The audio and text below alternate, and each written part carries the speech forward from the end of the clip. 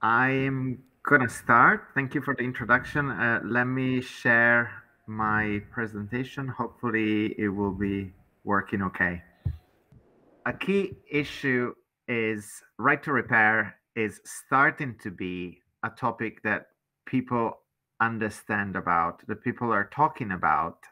We've been as organizations working on the ground, we've been working on this for a few years now, but it's starting to become one of those catch phrases. And part of this is excellent because it accelerates um, perceptions and potential opportunities for coming reality. But at the same time, there is also a risk that with right to repair, governments, legislators, the policymakers end up understanding something different from the real right to repair that campaigners have been fighting for many years. And I will talk about a little bit of this in the presentation. So first, I'll just introduce the European Right to Repair campaign. My name is Ugo Vallauri from the Restart Project in London. We are one of the co-founding members of a European Right to Repair campaign. And the campaign starts from the perspective that there is a really high unsustainable environmental footprint of all the products that we use and that we keep buying and manufacturing. And therefore, we need to change this and ensure that products can be used for longer before becoming waste. And this has to do with the embedded energy that they have and all of the materials and the energy impact that the materials have in order to mine them, assemble them, create the products, and then all the way to shipping them to us. And the right to repair is a way for us, people, citizens, consumers, communities, to regain control over the things that we own and make sure that we can decide until when it is okay to use them and not be told that we can't use them any longer. The campaign features members of various kinds across most of Europe. We already have 89 member organizations in 18 European countries, and that includes community repair groups, sustainability activists, academics, environmental NGOs, and other, including professional repairers and companies increasingly interested in this as an important space, whether they supply spare parts or whether they're interested in the reuse economy as platforms, for example. And I'm presenting the campaign here because I think there might be some of you in the audience today and among the other speakers that might want to consider how you might be able to contribute to the campaign in the future and how we might be able to bring together the issues that we are campaigning for with the issues related to free software, as they're much more closely interlinked than we might think. So the key pillars of right to repair until now have been the importance of good design. So products that are possible to disassemble for repair, and products for which there is fair access to spare parts and repair information. And looking into the future, the importance of informing consumers so that people can make good decision with all the information available to them at the point of sale for when they're buying a new product, and to know whether how that product is actually repairable or not, or how long might software support be guaranteed for that product, for example. Things that are currently sorely missing, although there is a little bit of hope that in the future this might be a little bit better. So this fits into a wider context of policies at European level, although the campaign also engages with countries and national policy level beyond the EU specifically, but there's the bulk of work that's happening in the EU. There was a circular economy action plan approved last year, and eco-design repair requirements that were approved in 2019 and finally came into effect. I'll mention them in more detail in March this year. And then there's a series of initiatives on empowering consumers for a green transition, and more work happening on future regulations that might become into effect in the next 2-3 years. And the big milestone for all of us has been this new regulations on energy labeling and eco-design that have been approved in 2019 and that finally came into effect this year in March across Europe, so that for a range of products, and we're talking about not the most obvious products that we normally think about when we think about the free software movement, but we had to start somewhere. TVs, fridges, and freezers, washing machines, dishwashers, but servers as well. And for the first time, there are some repair-related requirements for some of them. And these requirements are that for the first time, there is a series of key parts that need to be made available and need to be available when taking apart the product, so improving the design so that it's easier to repair them. And these parts need to be available in legislation for 7 to 10 years after a product is removed from the market. So this starts giving people a better understanding of what is the projected lifetime of products, not just when a product is stopped being sold, but actually there is an afterlife, which I think is particularly important from the context of pushing for free software in the future. Then there's other aspects on making repair information available, and with some caveats, unfortunately, that for the first 2 years since the product is put on the market, manufacturers wouldn't be required.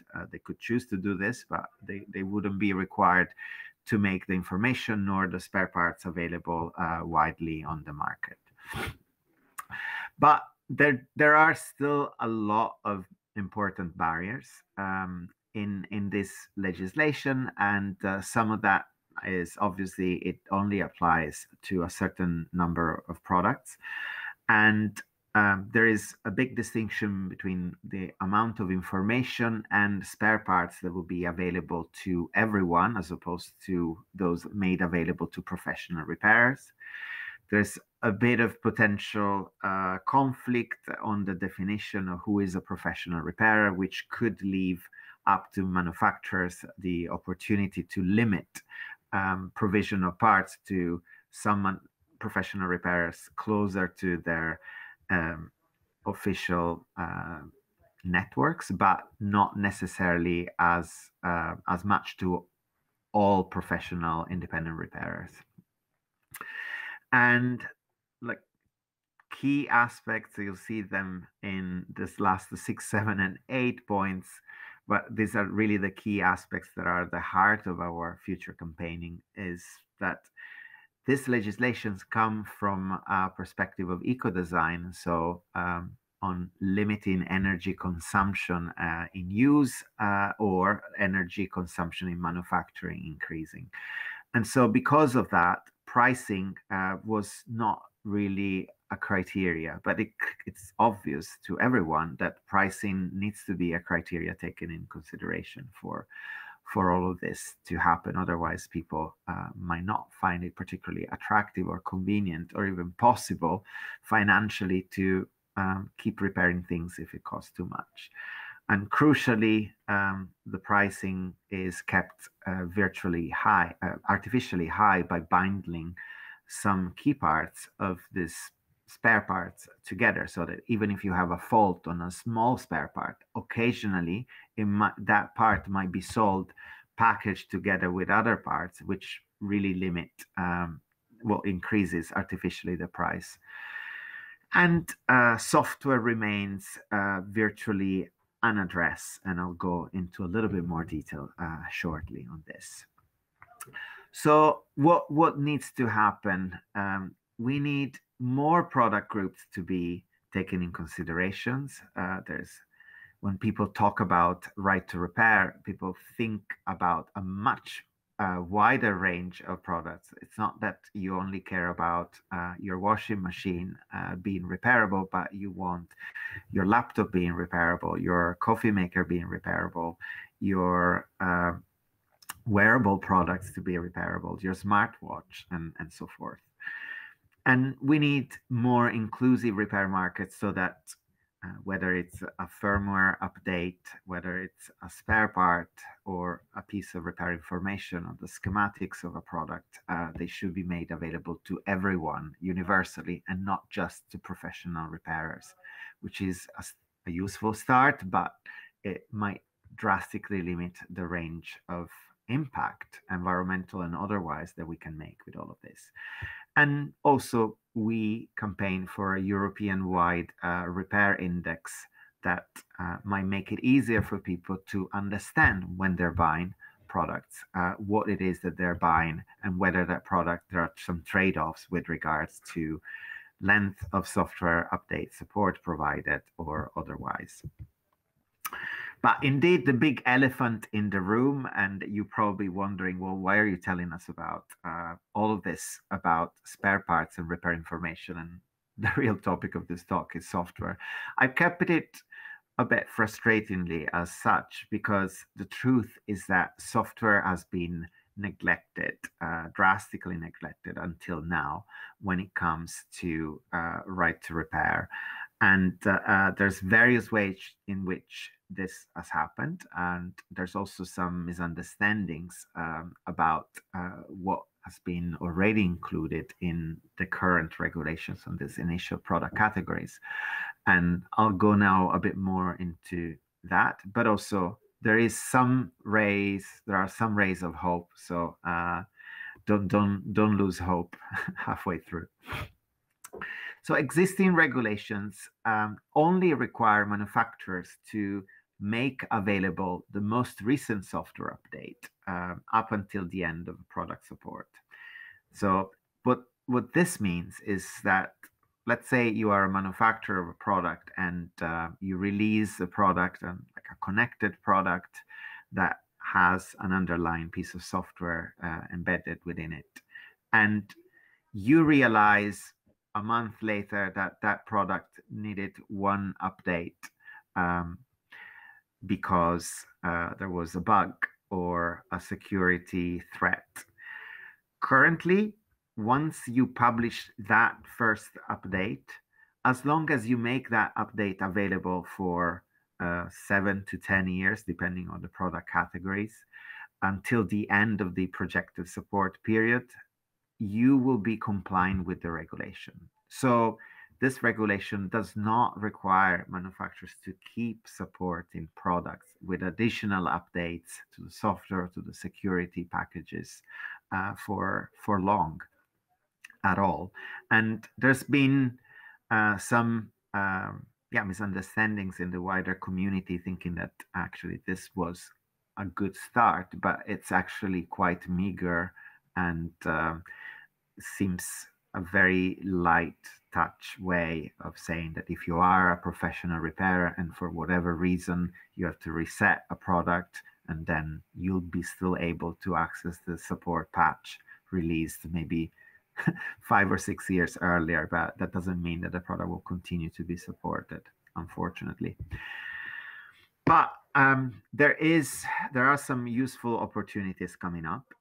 We are currently in a series of rounds of feedbacks on a draft regulation for eco-design for smartphones and tablets, and we expect this to be approved in the next year by 2022, notwithstanding a lot of tensions between different agendas of manufacturers and the organizations that represent them, and environmental organizations and campaigners such as ourselves. Why is this interesting? Because for the first time, actually, software is mentioned more prominently, and there is an understanding that bringing minimum support for a number of years for software and security updates is necessary in order to reduce unnecessary fast recycling and upgrading cycles across Europe. And this could be game changing also because such regulations approved in Europe could really change the future of how manufacturers start thinking about this for other countries as well beyond Europe. I left it at X because currently this is still in negotiations. We are hoping to see a 5 years support at least for software and security updates, but we would love to see a lot more than that. And why so? Specifically smartphones. This is a picture from a model that was very popular a few years back, but I chose this one because unfortunately it's not changed. The proportion of how much of the environmental impact of a device like a smartphone occurs before you've ever switched it on is staggering. It's approximately 80% for the vast majority of models. So that means that very first time you switch it on and you do your first software updates, well, the vast majority of its environmental impact has already occurred. So the only way we have to increase the efficiency and reduce our footprint on the planet is to keep these products in use for as long as we possibly can, which unfortunately often is a long more than the manufacturers themselves are prepared to support them. So as part of our work as a campaign, we've launched a provocation with a European right to repair campaign with a 10-year phone campaign, which you can still visit. And that looks at some key criteria. And one of them is, well, if phones need to last 10 years, then we need 10 years of software and security updates. Why not? Why does it have to seem like too much to support a phone for 10 years? It's just been so ingrained in our lives that smartphones are products that we keep upgrading every other year, that even the thought of thinking that 10 years support, many people have even questioned whether we understand that technology does change and improves. But critiques of such campaigns don't necessarily understand that the full lifetime of a product is not necessarily just in the hands of people that are very technology savvy and might need, for whatever reason, to upgrade for specific extra functionalities. But there's a secondary market and a tertiary market, and people can continue to benefit from these products, particularly if security and software are kept up to date. The biggest problem that we see, and I'd love to hear from you, how can free software could help, is that of part pairing. Now, part pairing, some of you have probably heard of this, maybe called serialization, and it has to do with how manufacturers, some more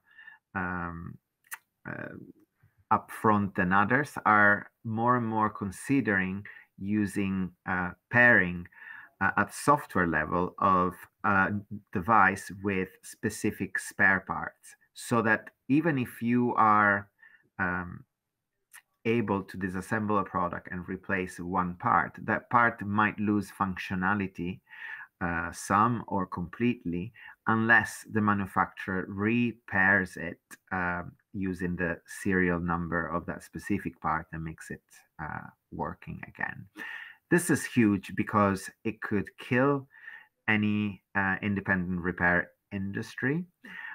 destroy jobs of independent repairers and prevent anyone from doing any DIY repairs. We are fighting against this, asking the EU to not make it, to not allow manufacturers to include this in future regulations. But there is a lot of pushback, and we're far from seeing a positive ending on this. So free software, sadly, it's currently absent from any of the regulations. So when we campaign for a 10-year phone, we don't necessarily expect manufacturers to provide 10 years worth of software updates.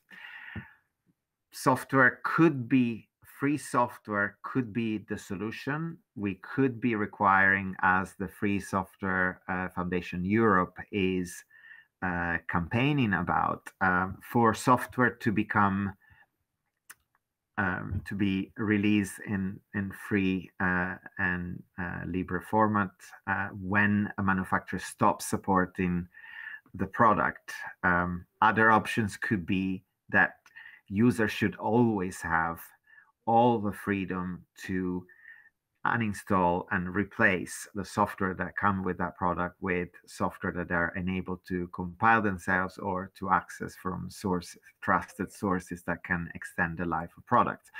Of course, there have been plenty of cases of this in the smartphone world, but the fact that some of these options do exist isn't enough, because they are widely out of touch for the vast majority of consumers. Like the vast majority of people that we see at community repair events, and not even mentioning them, like people at large, are not able to really do this software, this move to free and open source software completely. It's still complicated, artificially so, because of all the barriers that manufacturers are putting. So we see a real opportunity to change this, but in legislative terms, this is still extremely weak, and we don't see enough awareness for policymakers to do this. So we see an opportunity to combine the campaigning from organizations that work on digital rights, those such as Free Software Foundation Europe that are working on pushing for more access to free software, and campaigns such as the European Right to Repair campaign, to bring together an agenda that doesn't necessarily create a friction between providing longer-term support for all products with software and security updates, but at the same time creating an opportunity for more freedom for everyone to use the software they want. So that, if we talk about a 10-year phone, well, maybe for 7 years, manufacturers could support it directly, but they should not create barriers from earlier on for extending that support further. Anyway, I think this is an introduction to this, and I'd love to hear your thoughts, your questions, your challenges, and I hope it can be a beginning of a joint pathway towards reaching that goal together with all of you. Thank you very much. These are our contacts, and I'll be happy to discuss and take your questions.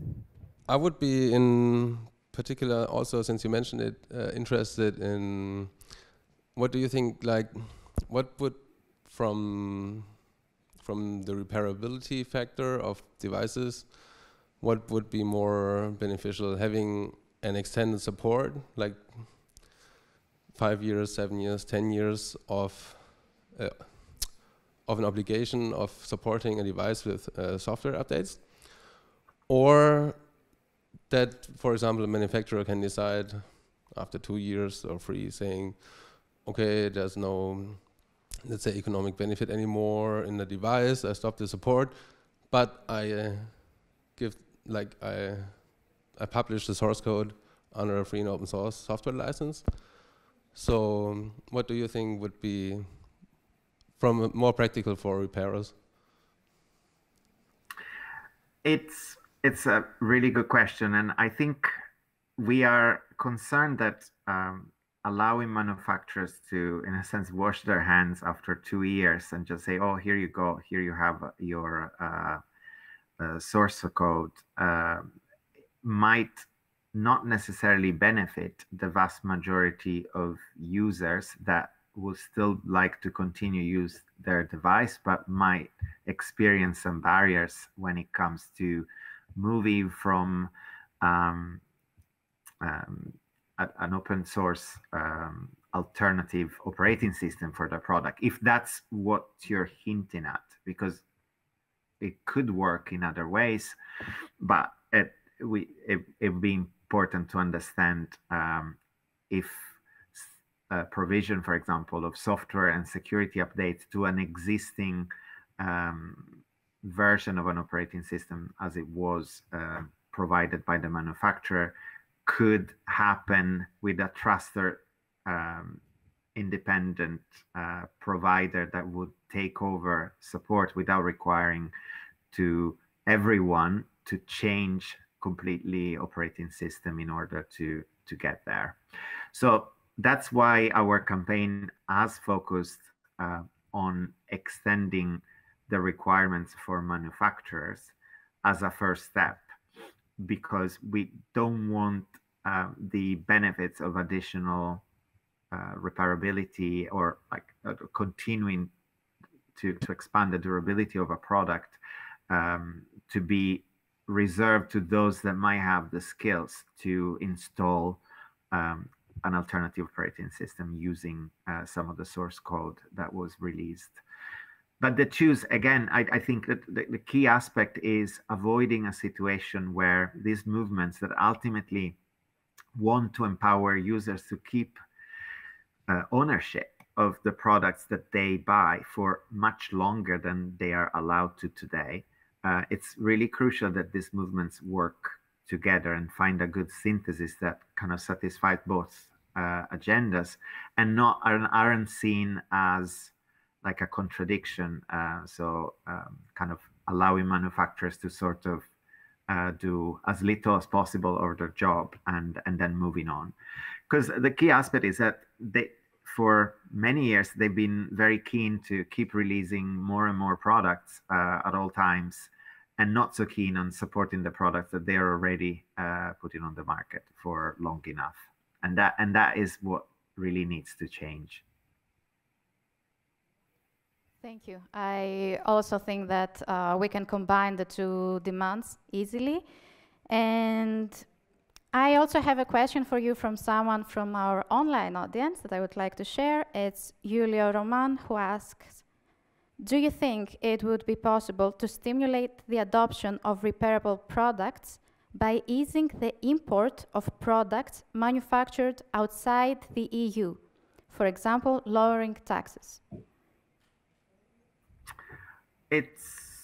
I wonder whether you see products that are more repairable being harder to access because of taxation at the moment. What we're seeing, and it'd be interesting to see where that comment comes from. And if you'd like to follow up further, I'd love to hear more.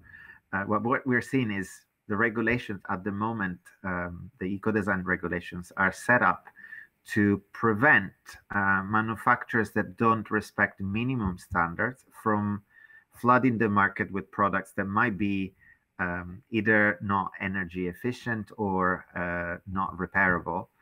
And so that sets like minimum basic criteria to avoid that.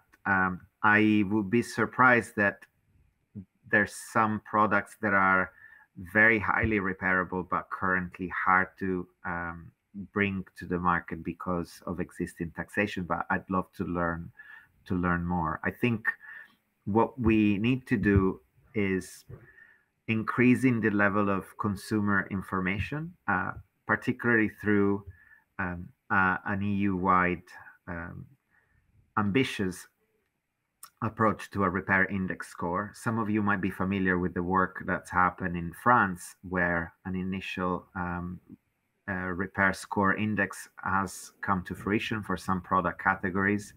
And for the first time, it scores products such as washing machines, smartphones, lawnmowers, and televisions, and a few others in terms of their repairability, giving a score between 1 and 10. And the price of the key spare components is included, as well as the price of, well, as well as some points about software support. However, this doesn't sufficiently, in our view, make it transparent for anyone to check what are the underlying statements that manufacturers are making. And it also doesn't sufficiently differentiate between products that are extremely repaired and actually supported for long software-wise, and those that might be only partially repairable. So it's a good first step, but it needs to be followed up at European level by a better standard that actually focuses a lot more on the affordability of repair, as well as